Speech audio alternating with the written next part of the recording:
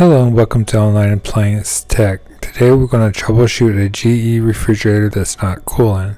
Most of the time on these GE refrigerators when it's not cooling, it's the main control board or the relay. So if you have temperatures going up like this, more than likely your compressor is not running. So the first thing you want to do is pull the fridge out and remove these 5/16 screws. The reason removing this bottom panel, we want to make sure the compressor has no type of vibration. This is a good way to see if it's actually running or not. If your compressor is still running but cold to the touch, that means you have a different problem, probably like a freon leak or so forth. But if it's cold and not vibrating, more likely it's your main control board or relay.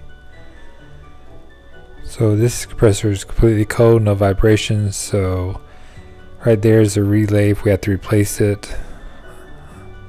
I will link another video in the description to show you how to do that, to check a relay. Most of the time when the control board or relay goes bad, it's due to dirty condenser coils. So that's something that you definitely want to clean after you do the repair. So let's remove this back panel to check the main control board. To remove the back panel, you will use a 1/4 bit screw. Remove all the screws.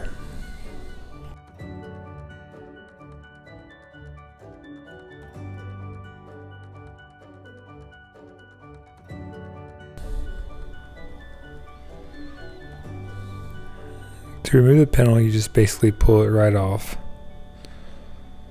Okay, so be careful. We're going to do some live checks. So plug back in the refrigerator, and now we're going to do the electrical checks that controls the compressor and the defrost.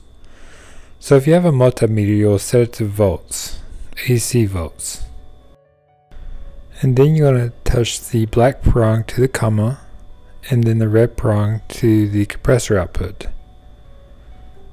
and we have 120 volts there.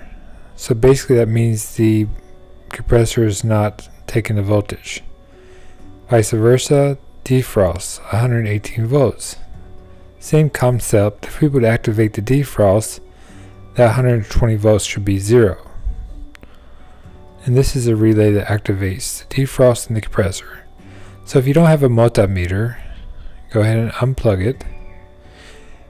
We're going to disconnect this coax from the main board. So just kind of wiggle it off. And this is why we definitely have to unplug it, because we're touching it with our hand and not a multimeter.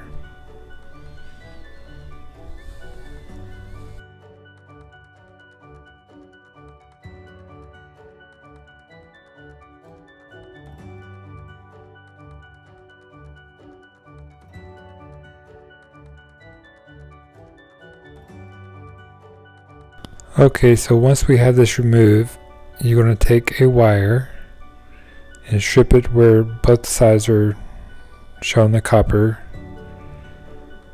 and then you're going to take this coax, see there's your common, so that you're going to go to your brown and your black. So basically what we're doing here, we're jumping the wire. Basically what the relay would do is send power from the brown to the black. So we're basically going to take this out of place and jump the wire. So when we plug this unit back in, the compressor should turn on.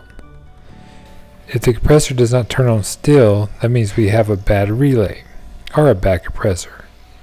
But if the unit does turn on, that means our main control board is not sending power to the compressor. Well, I hope this video was helpful. I will leave parts in the description below. Please like and subscribe for more future tips and videos, and have a good day.